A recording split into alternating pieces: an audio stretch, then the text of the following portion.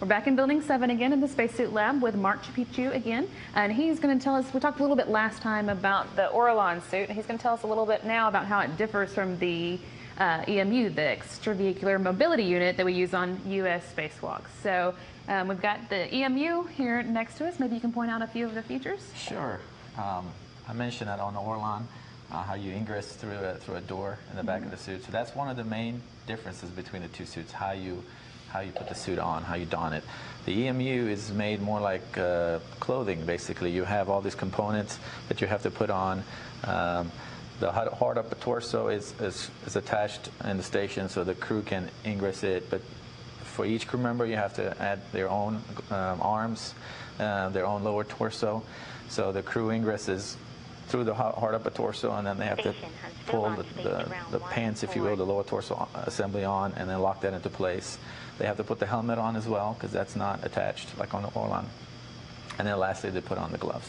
Okay, so and you were showing us on the Orlan suit how they have to kind of cinch to the different sizes. We have different size arms and legs and hard upper body torsos, things like that, right? Each crew member, the EMU is tailored to them specifically, so we launch specific components for them to match their sizing. So you can have really long arms but really short legs if you want. That's right. Okay.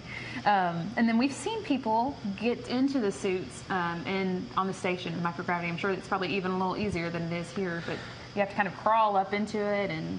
Correct. The backpack, the bliss, is locked in place in the station. The crew will have already donned the lower torso, and then they have to sort of wheel their way inside the hard upper torso through the arms. And it's not an easy procedure. And once they're in there, they lock the lower torso in place, and then the helmet. Okay. And how long does it take us to get ready for a spacewalk? We're about around 4 hours, around the same time. Okay.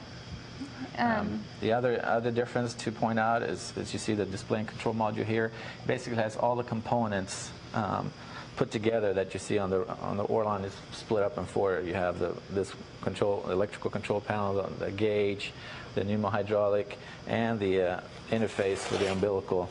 It's 4 separate areas, whereas on the EMU, it's all together on the display and control module. And I always think it's interesting how the letters and numbers are backwards on the suit. Correct, because the crew member can only see using the wrist mirrors that they put on the gloves, so they have to put everything in like mirror image. Right, here? they've installed on the and then they can hold it in front of their chest to see. That's the only way they can see, basically, on their chest.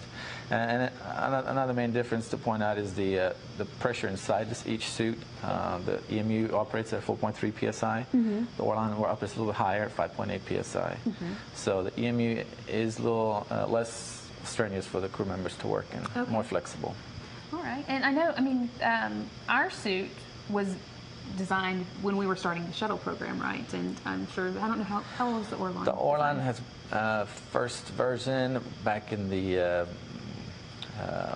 Voskhod and when they had the Salute, their space station. So it's been from the late 60s.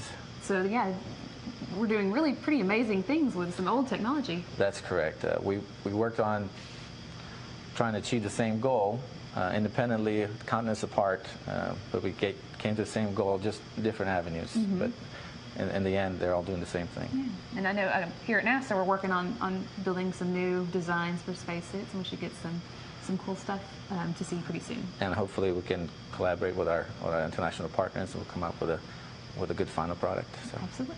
Well, thank you again, Marc. We really appreciate you talking with us. Well, thank you very much.